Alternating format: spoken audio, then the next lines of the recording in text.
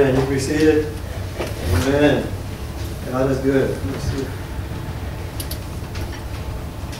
All right, there we go. Test. 1, 2. Amen.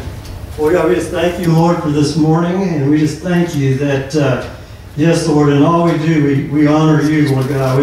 Without you, we cannot make it, and we look to you in all things, Lord Jesus. And Lord, we just pray, Lord God, that you would just, as we look at your word, that we would not leave here the same, but Lord, we leave impacted and empowered and just to listen to what you want in our lives. And Lord God, we glorify you. In Jesus' name we pray. Amen. If you will, turn to Galatians chapter 6. Galatians chapter 6. We're doing part 2 of Let It Rain. And Galatians 6. And give me one moment. I'm getting my notes there with the little gadget here. And thank you, Larry and Paul. Good job there. Men of God. Men. Musician men. All right. I just want to, there's a couple of you who didn't see this last week. So 13 days ago, I finished radiation treatment. And amen. I appreciate it. So I'll mention this I mentioned this last week, but I want a few that weren't here. The chemo was tough. I was a little tired, but I lost taste buds a little bit. But then after a little bit of cycle, most of them came back. The radiation was knocking me out. After about a week, I had zip, no taste buds, and I was taking 3-hour naps, and that wasn't good on the honey list. We know how that can be, Paul, don't we? If we don't make up that honey list, we're in trouble. And, the little violin. So here you go, Alyssa, you weren't here, and Dean and Glenda, I had to wear this 20 times, and they strapped me down to a table, and I was strapped down like 15 minutes each day. So I'll say that was not fun. I'm not claustrophobic, but kind of was when I did this. So that wasn't easy. I will give a little bit of testimony. I went back to tent making job Monday, and first few days I was sore, and but each day got a little bit better. And it was still tough because I was on the soup diet, and I looked at the soup, it's 140 calories, the whole thing. So I was still losing weight. So not that that's a bad thing, but after a while, you don't have any energy. But by about Wednesday or so, they started coming back. So after about a week and a half, I'm getting slowly and randomly taste buds back. So praise God. Amen. Praise God. I'm high, bouncing back in the name of Jesus. Is that right? It's good to see Amani bouncing back out of the ICU. That she didn't look like she liked it in the ICU. Is that right? Is that right, Alyssa?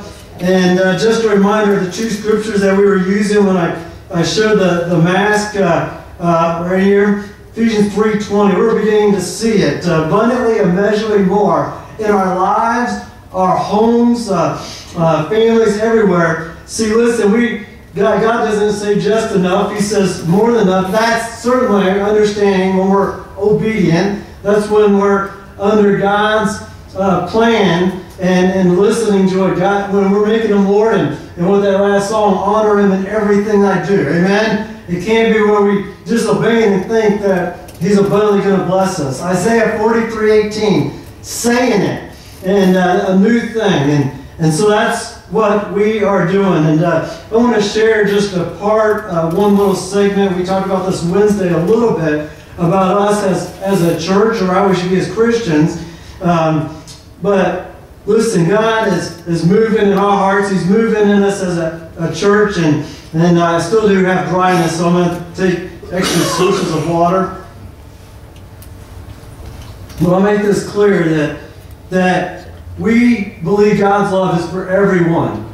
It's for all of us. It's for, our doors are open for everyone. But listen, we do not embrace sin. We don't embrace disobedience to God. And I'm not going to name every sin, and we know some that are out there right now that it's socially, you got to be culturally correct and not hurt people, offend people. Well, the Word of God offends. All right, let's be honest. Jesus offended people. Is that true? Yes. Is that true? Amen.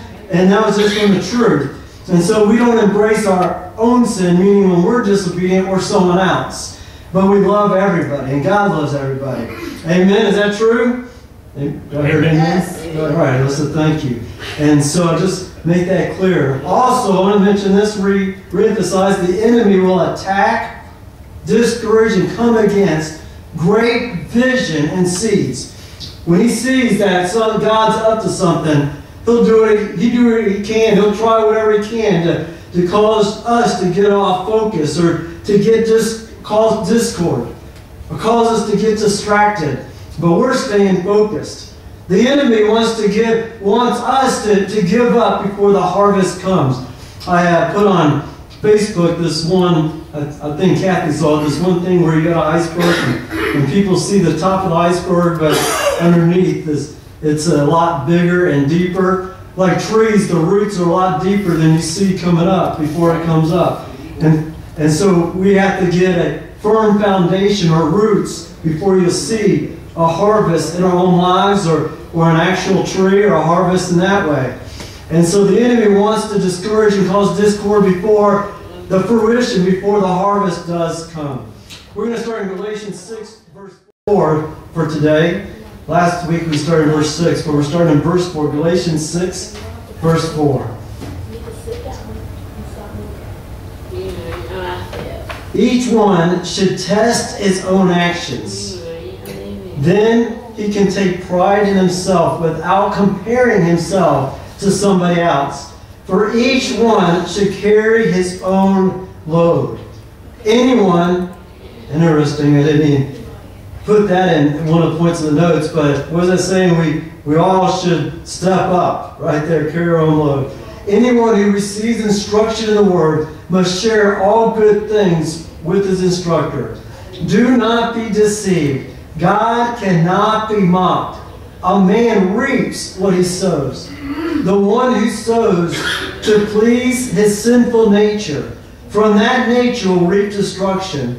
The one who sows to please the Spirit, from the Spirit will reap eternal life. Let us, right here, let us not become weary in doing good.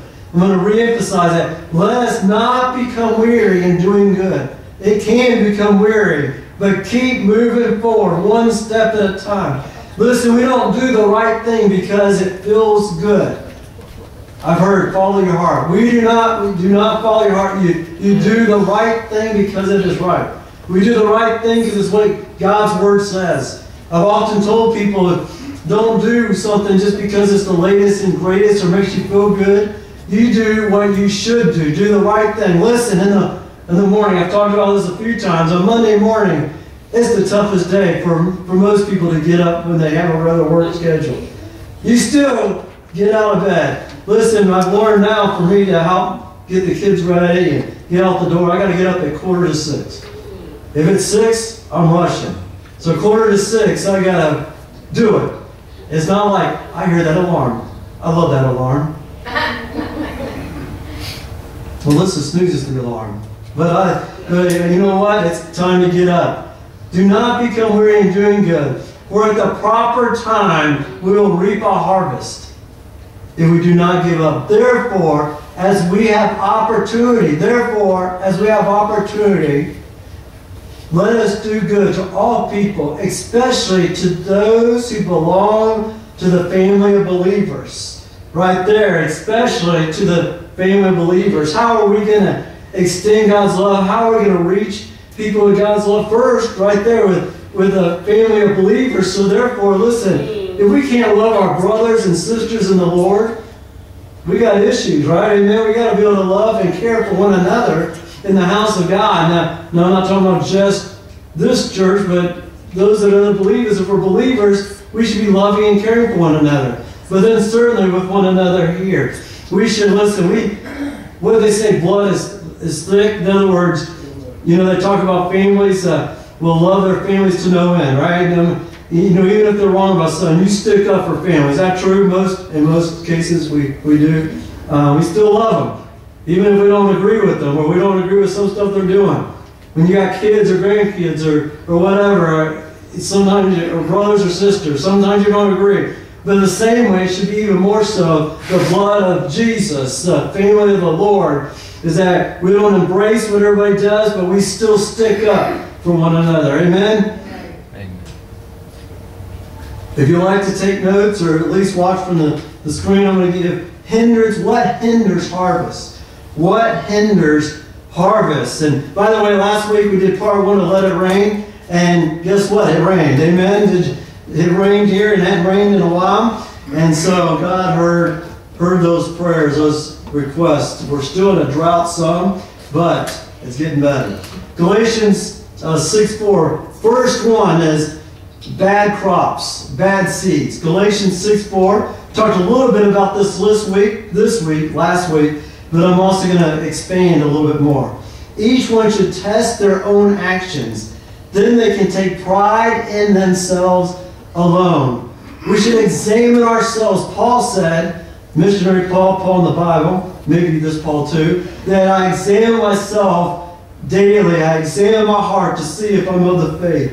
In Psalms 139:14, search me, O God. There's many people that'll search everyone out. Somebody's known or seen, don't point anyway, that's seen people that they'll search other people, but it says, search me, O God, David says, and know my heart. Test me and know my anxious thoughts.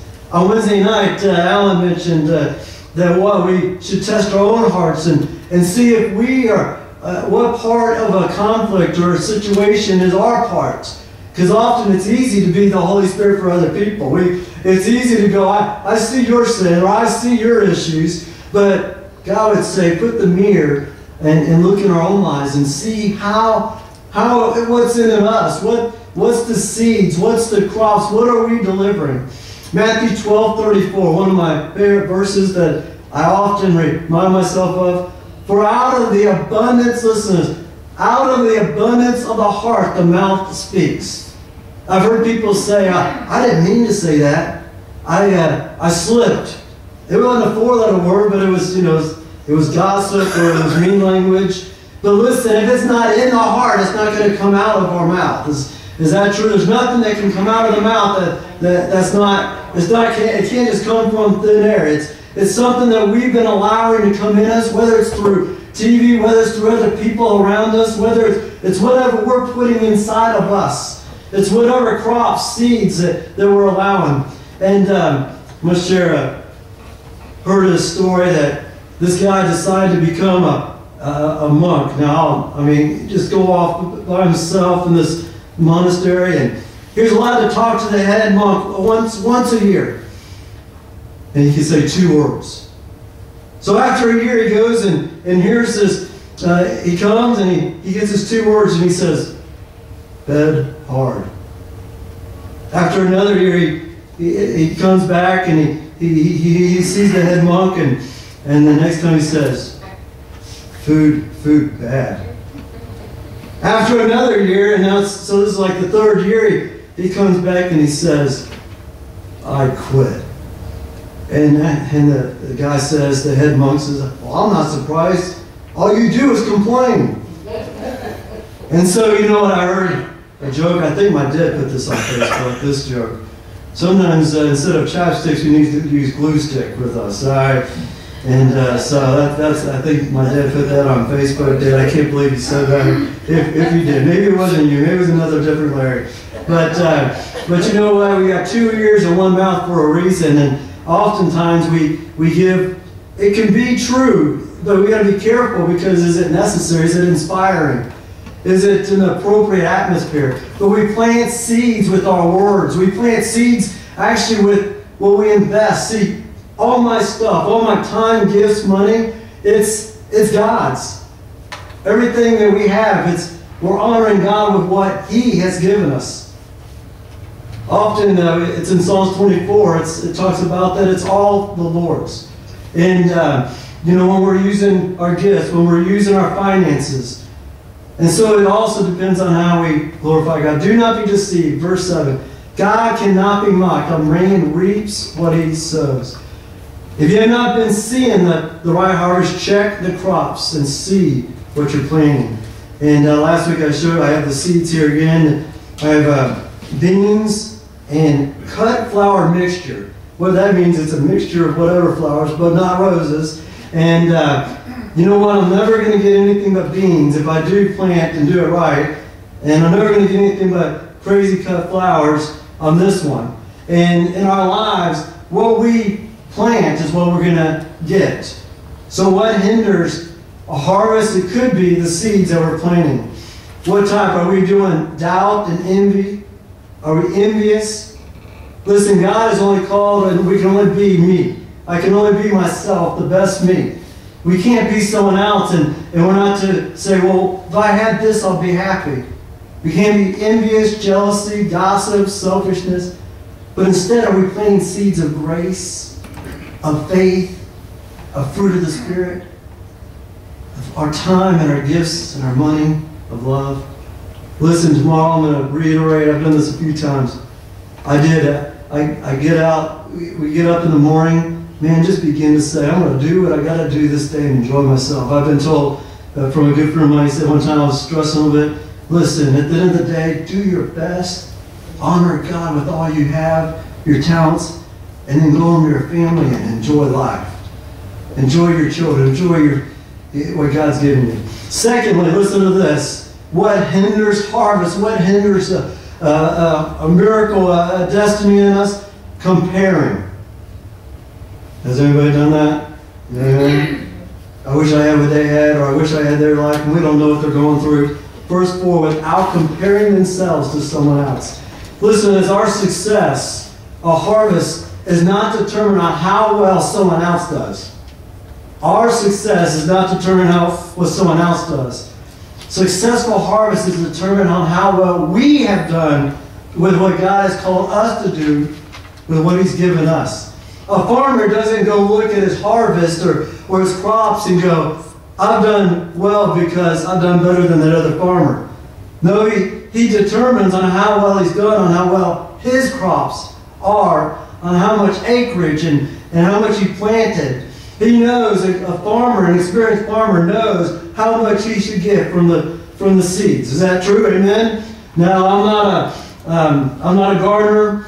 I would have to have Miracle-Gro, like real Miracle-Gro, not just the stuff you buy from the store. I would need God Miracle-Gro. But I know that God is not saying do better than that person. He's saying do the best of what you got. Amen? Thirdly, hindrances to harvest, impatience. Now, I will have to admit, I get impatient sometimes. I like things done the right way now. And I like things to happen quickly. Does anyone else like that? Sometimes Caitlin I get a little frustrated with, a little 4-year-old. When we told her to do something a couple times. Galatians 6:9, let us not become weary in doing good. For at the proper time we will reap a harvest if we do not give up. Ecclesiastes 3:1 and 2. There is a time for everything, and a season for every activity under the heavens. A time to be born and a time to die. A time to plant and a time to uproot. I'm going to share a couple of these from last week, but I love potatoes, and I've started to taste them a little bit. Brings a smile to my face, and I can't wait to have the full taste. But they take typically 10 weeks to come to harvest. I could throw seeds out there on the cement, and after church, I'm not going to have potatoes. It's going to take longer in the right ground and foundation. Beans take about 55 days. That's according to the packets. Flour mixture, 25 to 50 days, as there's different flours. You get what you planted in the right season at the proper time. If you do not give up. Corn. Listen, corn with the right amount of everything else is right, 60 to 100 days. Squash, 7 weeks later. I love some fried squash. Matter of fact, I'll get hungry right now. I like fried squash dipped in some good dip, all right? Some good ranch. Watermelon. We like some watermelon in the house. Amen. Amen. All right, glory to God. 60, I don't right now because it has no taste, but I will one day. 65 to 90 days. Listen to this one, ladies and men. Caleb is 5 months old, right? 5 months old, little Caleb. And amazing when we found out we were having a baby, I was like, he didn't come the next month. He did not come the next month after that. And Melissa started growing a little bit each month. And then growing a little bit. But I'm not going to say how far. I won't, I've got to be careful. I'll be on I'll be sleeping outside on the porch, all right? But pregnancy, according to what I looked up, lasts 280 days or 40 weeks. That is a long time. So I give my wife kudos and all the ladies in the house, all right? Because, and then you still got to cuddle them and take care of them even at 5 months old. And there's something about mothers that have that extra patience and understanding. I'm like, come on, kid, drink your bottle, all right, you know? And listen to this. And that's doctors' medical 200. It takes the proper time of children to grow up. In a house about our size, it takes, listen to this, for a foundation of a house, 6 to 8 weeks to build. They put our house up probably fairly quick, and yours is close to us. We watched your house going up, Paul and Kathy, fairly quick. But they realistically, they say it takes a house of 2,007 square feet about 3 months. Now, can you do the supersonic inspector stamping and some kind of project? Possibly. But we have to have patience in our lives, proper time. And mind you, once again, hindrances to a harvest, to a destiny. That is something that I have to say, as Paul said, I'm learning daily. I'm growing in patience. And that's a fruit of the Spirit that I'm learning to have more each day. Fourthly, listen to this, lack of light. You're going to catch this. John 8:12. When Jesus spoke again to the people, he said, I am the light of the world. Whoever follows me will never walk in darkness, but will have the light of life. Now, one thing that I learned from Tim, he's at a bike ride today, is he does some gardening, and he mentioned one time he tried to plant at least some corn or something at a different time of the year. And apparently light is certainly, we know light is different amounts, different times of the year, and it'll affect crops. And so when he did it, it actually did not come to harvest in the same amount of time. It actually delayed and came to harvest around the same time of the year. Now we know that scientists, and we've learned how to manipulate with light, but God's design is to have crops at the certain time, at the right time of the year, with the right light that it requires. And so we understand lack of light, and with us, in a spiritual sense, we need the light of Jesus. We need to be in God's presence on a daily basis, that we're going to get, we will certainly get much of what we need through Bible study, through church, and through friends, but we need to make sure that God's love, that we're in God's presence, instead of soaking in with all our time with other things, that we set aside time, we turn off the gadgets, and we make sure that we're in the light of the Lord in His presence. The lack of light. And now the last point, listen to this, for hindrances of a harvest. Problem of pest. Believe it or not, you could do, and amen, some of you would say you've tried this, you can do the right stuff for harvest. You can plant flowers, or you can plant grass, or you can plant crops and do the right things, but you can have pests come and rip up your garden. You could have a raccoon, you could have deer. 1 Corinthians 15:33. Do not be misled. Bad company corrupts good character. 1 Corinthians 15:33.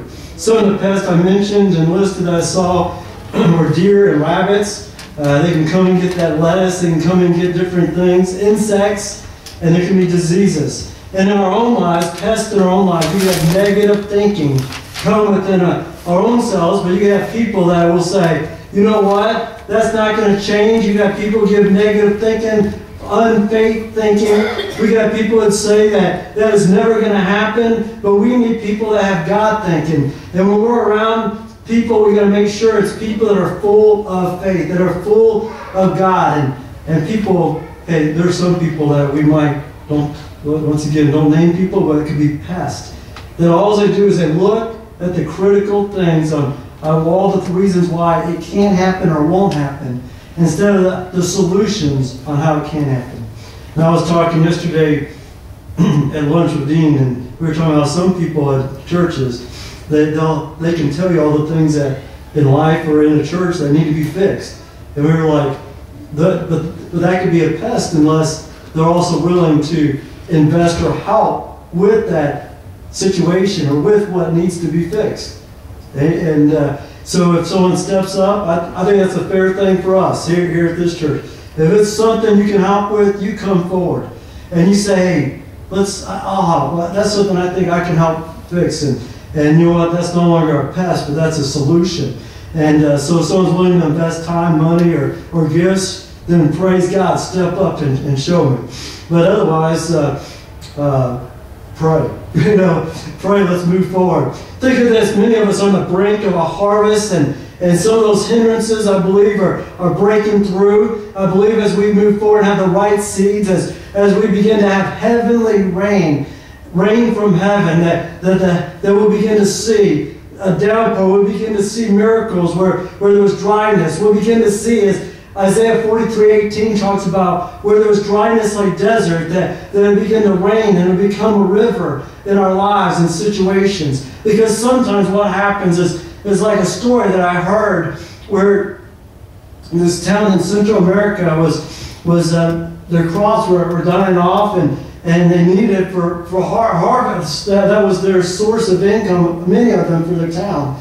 And so all the churches and all the people, they decided the next Sunday that we're going to gather at the Central Park area, and instead of having all our separate churches, all our separate gatherings, we're going to gather together, and we're going to believe as we begin to pray that you know what, it's going to rain. Now, we did not know that they gathered around 11 o'clock, and they were going to believe by noon that it was going to happen. But you not believe when they began to pray that it was the sunniest day it had been all year. It was scorching hot. Not a break in a cloud in the sky. And they were all like, where's God? And people had brought them like their Christian t-shirts. They had brought them crosses for holding on to them. They had brought different emblems. And would you not believe that got about 5 till 12, and it is still scorching hot. And they're praying, and they had been singing and believing together. And everyone, pretty much the whole town, come together because they're in desperate need. And I think some of us, and some of them who watch or listen, we're desperate. And we've gone the last 10 months. So losing Melissa's dad and having a child, and they say if you have 3, someone told me this, and I'm driving a whole lot. If you have 3 big life things happen, then you're up for some good blessing. So someone said that to me at work, so I'm believing for it. I'm claiming, I'm believing that. But as they gathered, it got to be almost noon, and would you not know that it was still bright as could be, then almost at noon, this cloud just came over. And then looking through the cloud, would you not know what happened is that this one little girl, right before noon, you know what she did? She opened up her umbrella, some little 8-year-old girl. And all of a sudden, right at noon, a cloud came right over and dropped. The biggest rainstorm that you would not believe. And you know what? I believe that's for some of us is we got to realize we can do, I mentioned hindrances, but some of us, we could be on track and doing what God tells us.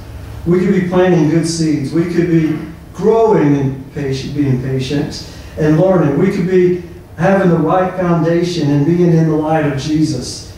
But it also takes what? It takes heavenly rain. It takes us being ready with our umbrella and just being ready and waiting, because any moment, if we're doing the right things, the heavens are going to open up. And someone asked Dave to play this video, and then in a few minutes, I'll close.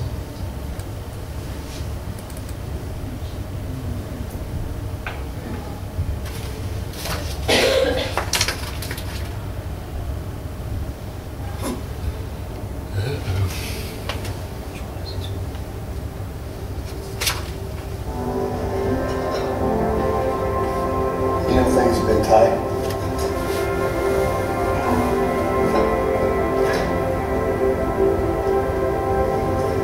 Seriously? What do you mean? How much longer do we have?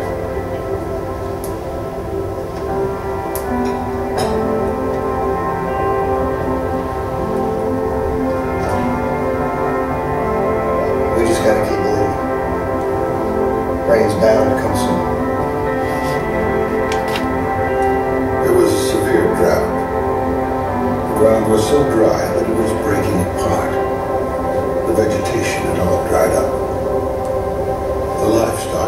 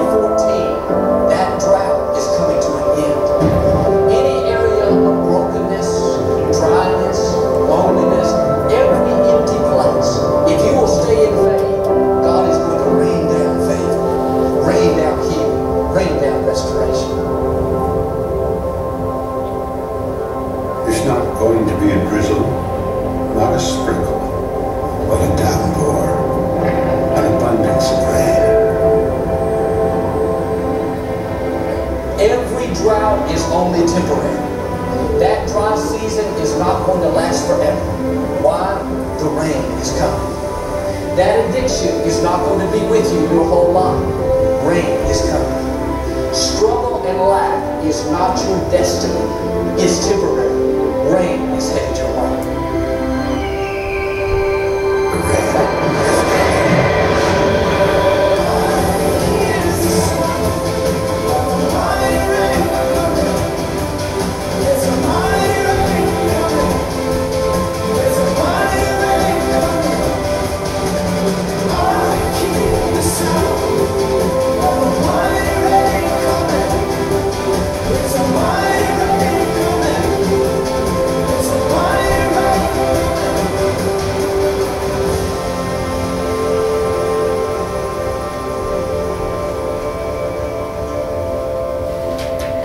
Amen, amen.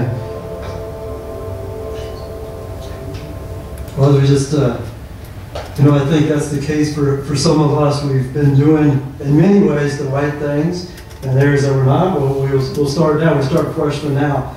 But sometimes we can feel a drought where we feel like we're pounding our head against the wall, or we're doing everything we can, and we're just feeling empty, or feeling a drought within our own lives.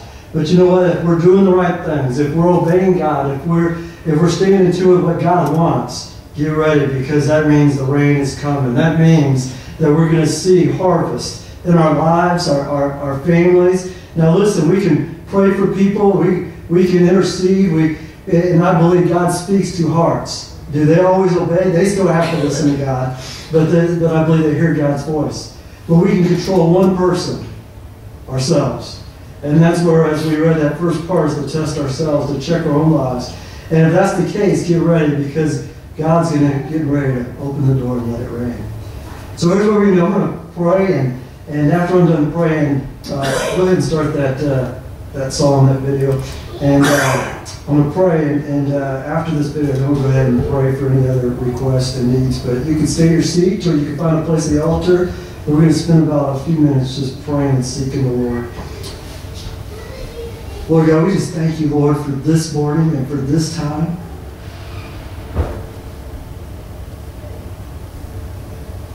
Lord, I ask you, Lord God, that you would speak to each one of our hearts in the name of Jesus.